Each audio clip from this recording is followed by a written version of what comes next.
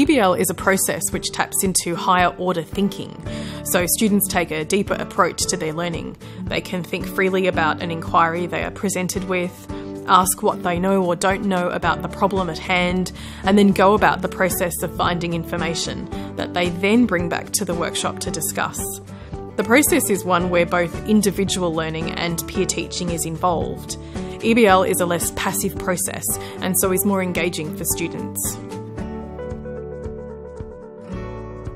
For me, I found the benefits were mainly being able to apply whatever I was learning in lectures, all that theory from our readings, into a really practical, realistic scenario.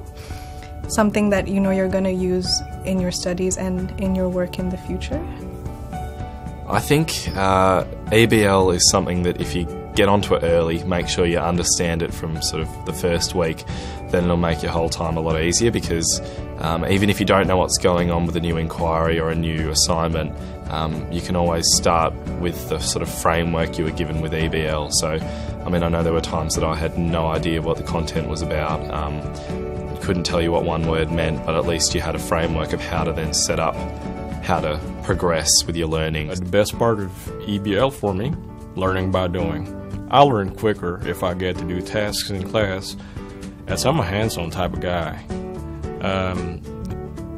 I'd rather do work that I think is plausible instead of sitting there second-guessing if it's incorrect.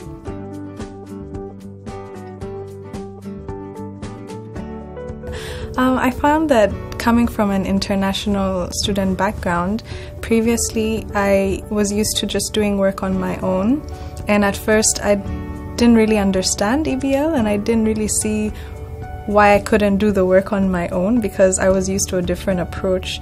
But with time I just found that it was a lot better because it's more realistic, it's more applicable, because nowadays the whole world is so connected that you can't do work on your own.